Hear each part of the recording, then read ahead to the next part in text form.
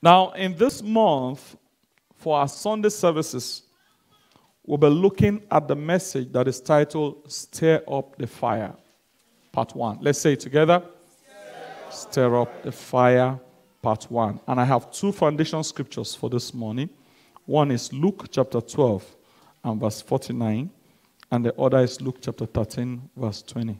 Luke 12:49 in New Living Translation says, I have come to set the world on fire, and I wish it were already burning. Who was speaking here? Who was speaking? Jesus. What did he say he has come to do? I am come to set the world on fire. I have come to set the world on fire, and I wish it were already burning. The second scripture is Luke chapter 13, verse 20 to 21. And he said, whereunto shall I liken the kingdom of God? It is like a leaven which a woman took and hid in 3 measures of meal till the whole was leavened. And in verse 21, okay. Now, brethren, I would like to read to us an excerpt from the letter to the church for the month of August. In this line, it says, note that God wants the light in us to be put on a candlestick so that everyone will come to the light. As put in Isaiah 63, the scripture says, the Gentiles shall come to thy light, and kings to the brightness of thy rising. May the light in you be turned up so that it can give light to all in Jesus' name. Amen. Now, I said in that letter, light can be dulled either by reducing its intensity or losing its source of power, as illustrated in the parable of the 10 virgins. Now, the parable of the 10 virgins was, they were all ready. The Bible called 5 of them wise and 5 of them foolish. Now, what was the distinguishing factor? The 5 wise took extra oil for their lamps. But the foolish said, no, I think this fuel will be enough for this fire. And so they went out to meet the bridegroom. The bridegroom delayed his coming. And in the middle of the night, in Matthew chapter 25, the Bible says, and the voice went out loud, behold, the bridegroom cometh. And then the wise trimmed up their lamp, they put the extra oil in it, and the foolish said to them, oh, please, can you give us some of the oil in your lamp? But they said, no, so that it will not be insufficient for both of us. You better go and get more oil. And as they went, the bridegroom came. The 5 wise went in with them, and the door was locked. Brethren, we are living in a time where the oil in the lamps of many is out. If you look at the things that are happening around, the things many used to believe about God, the faithfulness of God, they no longer believe it.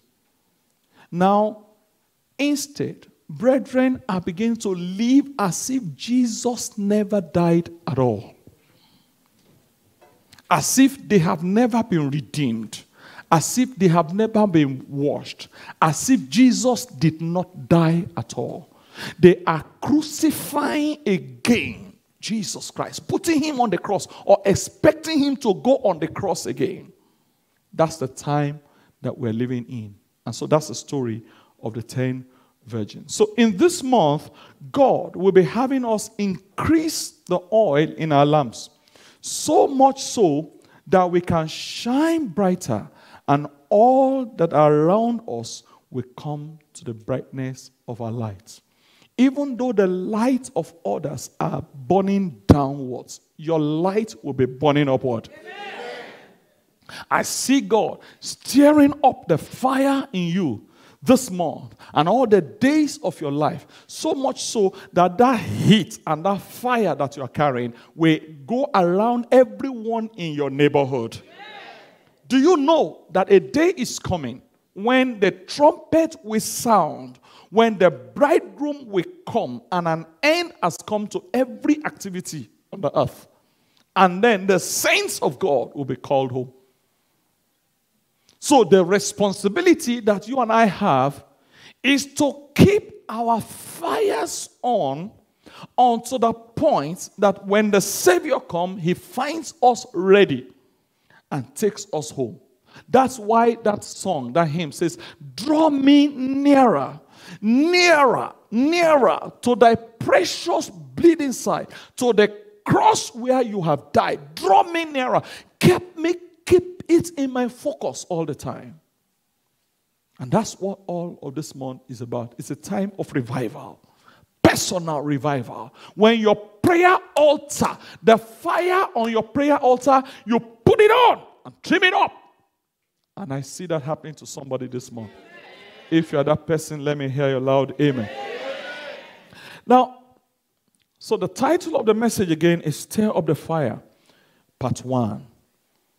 And we have read the foundation scripture. Now, while I was going to prepare this message, I researched into fire to get to know a little bit of fire. And I found there's what is called the fire triangle.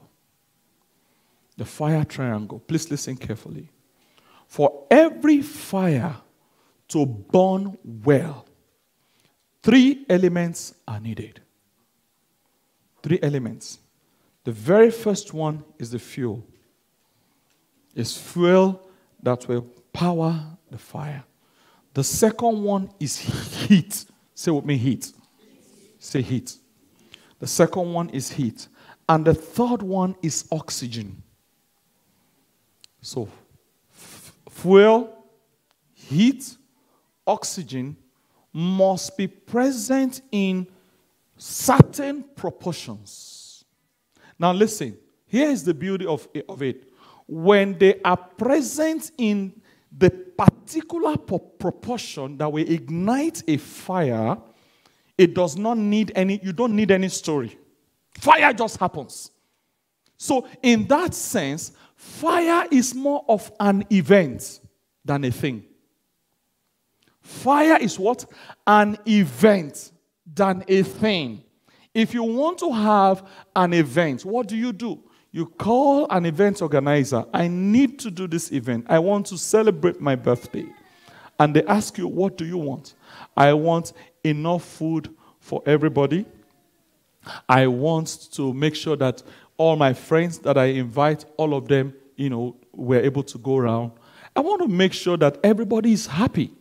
And I have little gifts that I want to give. So the event organizer, what does he do? He says, okay, yeah, I have the list, I have all of this, and they begin to check and begin to check. Now, when all of those lists is complete, what do you have? What do you have? You have an event. You have an event. It's exactly the same way with fire. Fire does not need prayer to burn.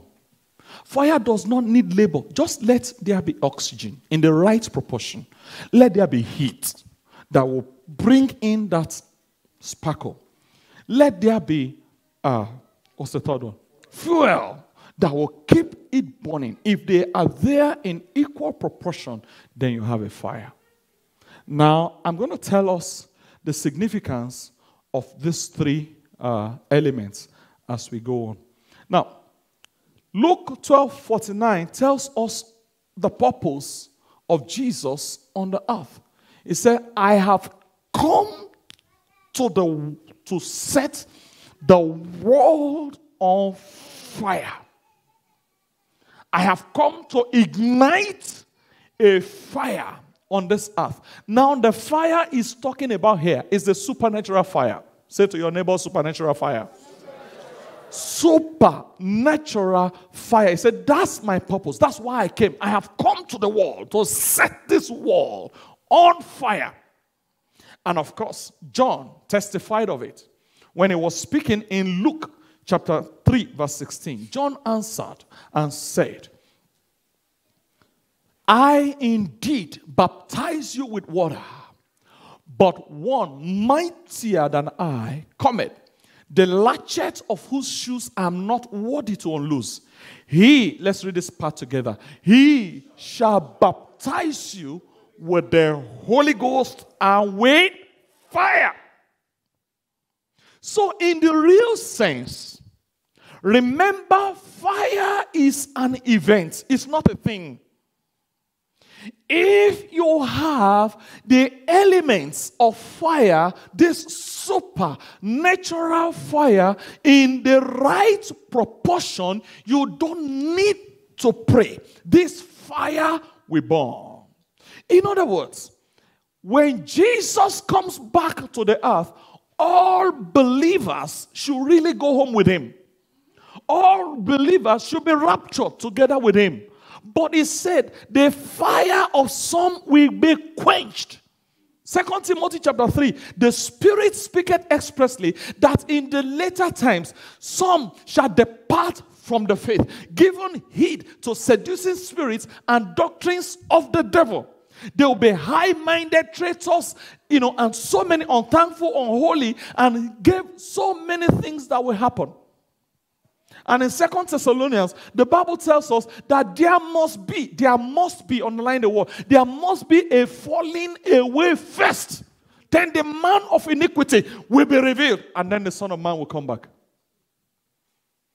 So we are living in a time where fires that Jesus came to set up are being quenched.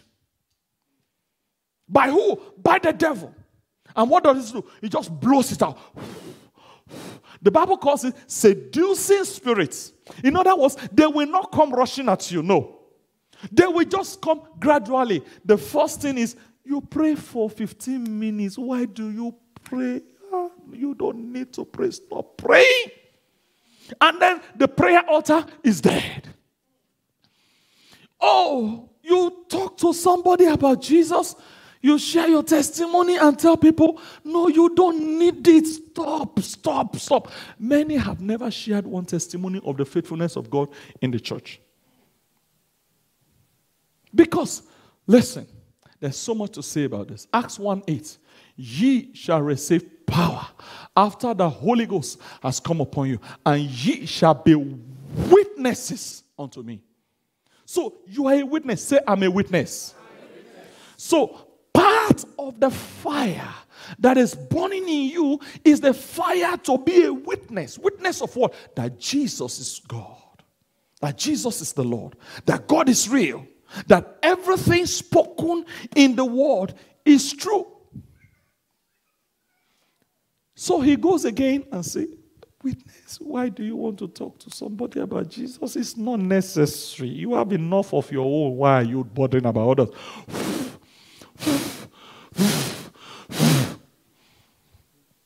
And it blows out the fire. So a believer who used to speak in tongues, firebrand, will now tell you, see, the last time I went to church was some time ago. And someone will tell, I used to be a pastor. I used to lead a church. I used to be an evangelist. Yeah, when I believe those things, you need to see me there. I was on fire for God. But what happened? The devil blew it out. May your fire not be put out. Amen. In the name of Jesus Christ. Now, please understand. Jesus said, I have come to set the world on fire. On the day of Pentecost, the Bible says, there was a rushing mighty wind from heaven. And then cloven tongues as of fire. Cloven tongues as of cloven tongues as of fire. It sat on each of them. Just put the fire.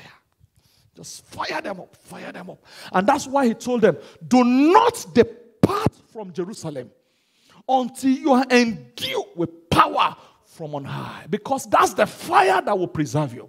That's the fire that will keep you going. That's the fire that will set you up and make you ready for me when I will return. And I pray for someone here, your fire shall not be put out. In the name of Jesus Christ. In Acts chapter 1 verse 8, it said, "But ye shall receive power. After that, the Holy Ghost is come upon you. And ye shall be witnesses unto me, both in Jerusalem, in Judea, in Samaria, and unto the uttermost part of the earth." Judea is your home. Jerusalem is your home. Judea is your neighborhood.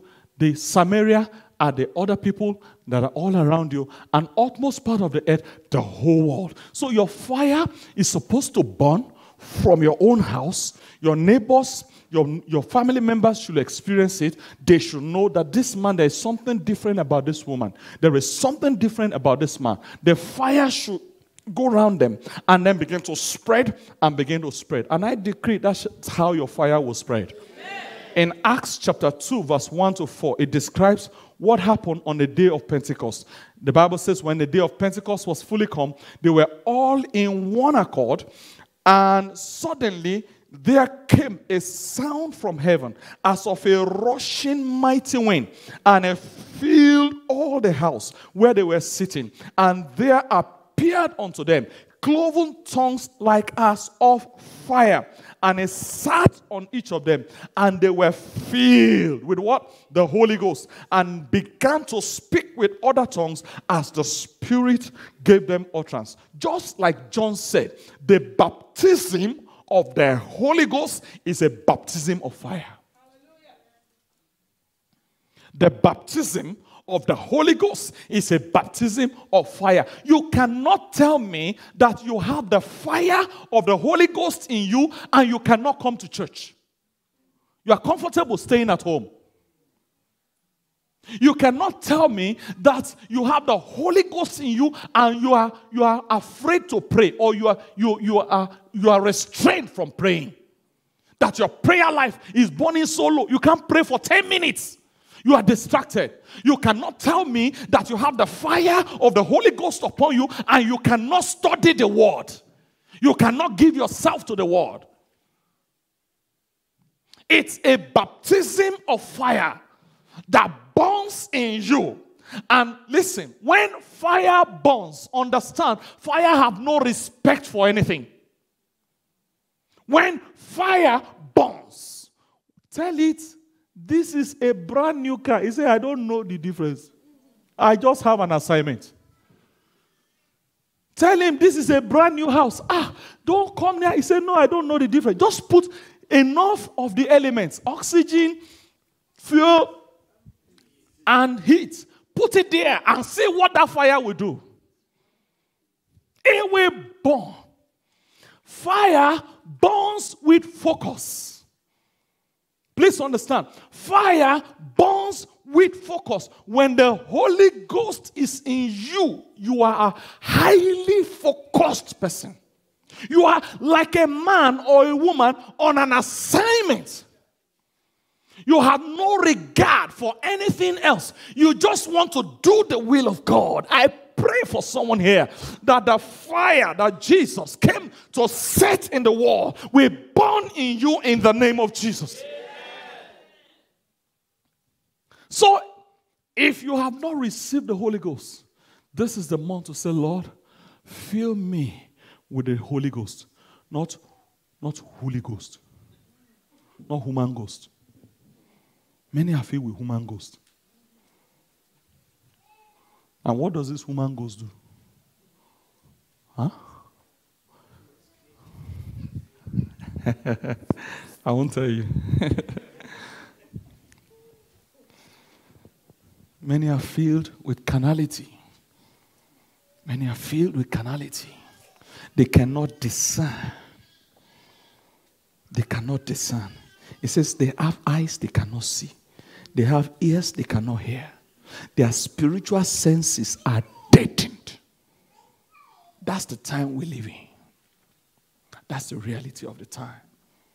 So let your fire burn. It's the month to seek personal revival. I'm reading a book by one Duell, Wesley Duell, and it's talking about revival fire from the 17th century to the 18th to the 19th. It talks about the revival that happened in the time of Charles Finney. Charles Finney was an evangelist on fire. He had no church.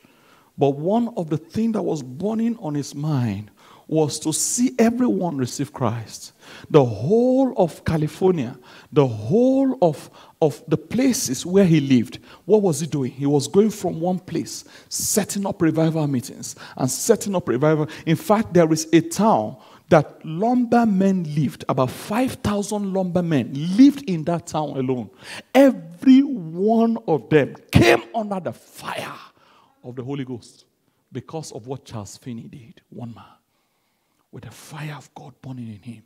The whole of that town became known as the city on fire for God.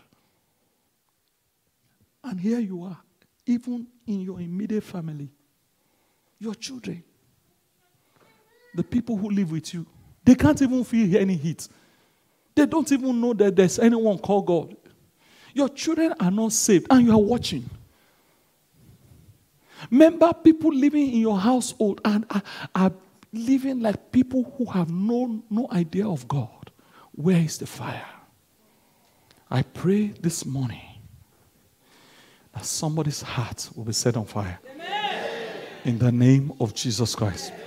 Now, I realized after the apostles received the baptism of the Holy Ghost, certain things began to happen to them. That fire in them, they couldn't contain it. They began to be a witness. Just like the scripture says, you shall receive power after that the Holy Ghost is come upon you, and you shall be witnesses unto me in Jerusalem, in Judea, in Samaria, and unto the utmost part of the earth. They could not pull back. That fire in them kept them going from one city and to another. And they kept being a witness. And they said something in Acts chapter 6, verse 4. He said, but we will give ourselves continually to prayer and the ministry of the word. Now, let me bring to you clearly the elements of a supernatural fire. The three elements, just like you have the three elements in the natural fire, there are three elements that are very important in every supernatural fire. Number one is the power to be a witness. Power to be a witness, to be an evangelist, to reach out to your neighbor and to those who are around you. The second word, according to Acts chapter 6, verse 4, is prayer. Give yourselves continually. Give yourselves continually, not sometime, not once a week, not once a month. Continually to prayer and to the ministry of the word. So these three elements, listen carefully. If you want your fire to remain on till Jesus comes, you must be a witness. You must be telling somebody about Jesus. You must be able to stand out there and say, I know somebody who can help you. His name is Jesus. You must be a witness. Number two, your prayer life must be unquestionable. Prayer is what brings down the hand of God to bear on the issues of our life. And the word is what you pray. Praying according to the will of God. Just like the Bible says in 1 John chapter 5 verse 14. This is the confidence that we have, that if we ask anything according to his will, he heareth us. So if your prayer must be answered, it must be according to the will of God. You must be praying down the will of God. But how do you pray the will of God when you don't know the word of God? And that's where many are today. And I pray for somebody that your fire will be lightened up. Amen. This fire will not go out. Amen. Fire is the zeal of the Lord. The zeal of the Lord. Living with a zeal. In our Wednesday's teaching series, we started the series last Wednesday, Living with Passion. How many of us were not here? We're not here. Please go and get go online on our Facebook page or somewhere and get the message. And do not miss the rest of the series that's going to come on our Wednesdays. living with a passion. So, but here this morning, we're talking about stirring up the fire. In other words, stir up that aspect of your life. Am I a witness? Take a stock. Stir up that aspect of your prayer life. How do I begin to set a prayer life, a prayer altar that will keep me focused on praying? How do I give myself to the word such that the word will be in me always? So these three elements, the power to be a witness, the power of prayer, the power of the word, when they are in you, you don't need to do anything. The fire just keeps burning. And week to week, month to month, as you live perpetually with these three elements focused on them, the fire will keep on burning. Somebody's fire will never be put out. In the name of Jesus Christ. Now, in all revival fires that were stirred up across the century, there were three elements. These three elements were present: evangelism, focus on the word, and prayer. The book that I told you I was reading about is by Wesley Duell. It's called Revival Fire. And he started talking about the revival from the 17th to 19th century of John Charles Wesley. John and Charles Wesley, those guys turned this world upside down. Charles Finney, George Whitefield, the Azusa Street Revival in 1906, and so many other things, that happened in the course of history. Even in the 70s, the fire that broke out in Africa, starting from Nigeria, and all the Archbishop Benson Idahosas, and all of them, and the fire that was in them, that it kept spreading all across. You can be that person today that will take that fire and begin to spread it all around. That you are here in this country, you didn't come by chance. You came as a missionary. You just have found yourself here. So now, what are you doing to reach out to your Judea?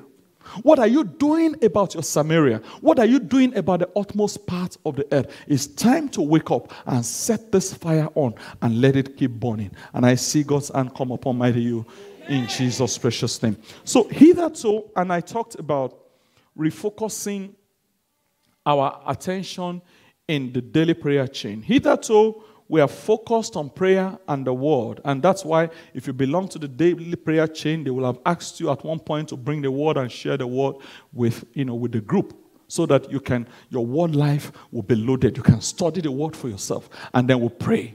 Now, and occasionally we do have evangelism. But going forward, there is a refocusing that we're doing about the daily prayer chain, and every one member of this church is going to belong to the daily prayer chain. I hope you have a copy of this. Expanding the horizon of the daily prayer chain. Bring it out. Let's quickly go over it. Expanding the horizon of the daily prayer chain activities. Now, I said in that place, God wants us to live with passion. Passion about what?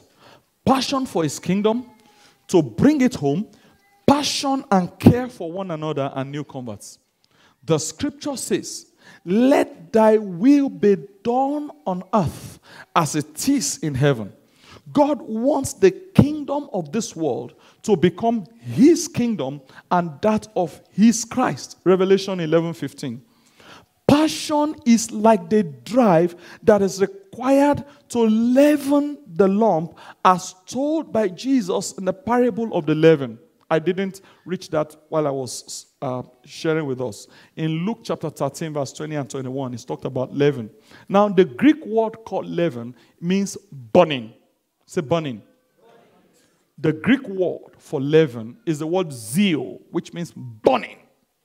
Burning or zeal or something, but it says zeal, so it means burning. In other words, the kingdom of heaven is like a little leaven that is put in a lump, and gradually it begins to expand itself in all those meals until the whole meal is leavened. So the kingdom of God, the Holy Ghost in you, is not given to you for you. It is given to you to make an impact on the environment where you live. Let's go on with that study. It said we are amending the daily prayer chain activities by adding weekly evangelism and follow-up of members that are absent from the services. New members will continually be added to the different daily prayer chain groups that meet on Mondays, Tuesdays, Thursdays, and Friday. So we can ensure that all members belong to one daily prayer chain and can be looked after at the daily prayer chain level. Now, the weekly evangelism, this is the mode. On Monday, the Monday group, like we did in June. How many of us were here in June when we did the evangelism by the groups? Okay. So the Monday group is led by our sister, Victoria, and their evangelism time will be Sunday evening from 7 to 8 p.m. or Monday morning from 6:30 to 7:30 a.m. on the way to work. And it's going to be at the Marlborough train station and the shopping mall. Tuesday group is led by Deaconess Chioma Ebenezer, and their evangelism is Monday evening, 7 to 8 p.m. or Tuesday morning, 6:30 to 7:30 a.m. And their port of call is Sunridge train station and shopping mall. The Thursday group, led by Sister Glamour Aigbehi, their time of evangelism is Wednesday evening, 4:30 to 5:30 p.m. or Thursday morning, 6:30 to 7:30 a.m. And they are at the McKnight train station. The Friday group led by Sister Taiwa Guru will have their evangelism Thursday evening from 7 to 8 p.m. or Friday morning, 6:30 to 7:30 a.m. And their point of call is the McKnight train station and the Superstore. Now, below that I said the objective of this weekly evangelism is for each group to invite their new converts to their daily prayer chain meeting. On no account should the daily prayer chain meeting be cancelled on the ground of evangelism. What to say on the field of evangelism, when you get home, read that. But let's go to the one below that, which is weekly follow-up of absent members. Daily prayer chain leaders and ministers are to be on the lookout every Sunday, Wednesdays, or their meeting days for their daily prayer chain members and follow-up of members that are absent. This way, the church members feel connected at another level beyond the direct connection with the church pastors and ministers. At the daily prayer chain meetings, names of members who have been absent for at least 2 meetings will be assigned for follow-up, and reports of findings will be sent to the WhatsApp group that will be created for each daily prayer chain. Also, at the daily prayer chain meeting, new converts from the recent Souls Outreach will be prayed for, mentioning their names one by one in our prayer to God.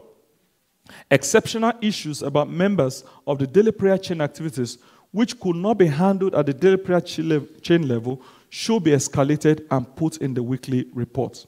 This new arrangement is to ensure that church members who have been absent from the church services for some time are promptly followed up and appropriate action taken. All questions about this amendment should be directed by email to pastor@joyoverflow.church or by text message to that phone number. The effective date for the takeoff of this new arrangement is Monday, August 13, 2018. God bless you as you engage with passion to ensure the success of this new arrangement. Jesus is Lord. Praise God. So that's the amendment we are doing to the daily prayer chain, is to make you and I more effective, more focused on those 3 elements of what? Reaching out, being a witness, of prayer, of the word. And as we do it, what happens? Week to week, we are on fire for God. We remain on fire. Your spirit is that quick to catch any spiritual issue around you. And your spiritual sensitivity is that alert. And I decree by the mighty hand of God, as you do this from week to week, God's hand shall rest upon you. And His glory shall come upon you. In the name of Jesus Christ, I see God and His mighty hand doing wonders in your life. Now, remember, these 3 elements are so important. Evangelism, prayer, and the word. They are all tools or weapons that God has given us according to Ephesians chapter 6 from verse 10 to 18. What did He say evangelism is? Your shoe. Can a soldier successfully live without putting his shoes on? The second one is the word of God. It says, and taking with you the sword of the Spirit, which is the word of God. Can a soldier fight successfully without a sword of the Spirit? So you need that sword of the Spirit. And then the third one in Ephesians chapter 10, 6 verse 18 is pray. It says, pray all manner of prayer with supplication and intercession for the saints. So by the time you equip yourself, that fire, the devil will come near and it will run away. See, no sensible fly goes near fire. Sir, no sensible fly goes near fire. Everywhere fire is burning, you will see flies and all nonsensical insects, they stay away. Because of the fire of God that shall be burning in you, every stupid insect, every demonic activity going on around will never come near you. And I see that fire burning in you, putting that zeal of God upon your life in Jesus' precious name. Shall we rise up this morning?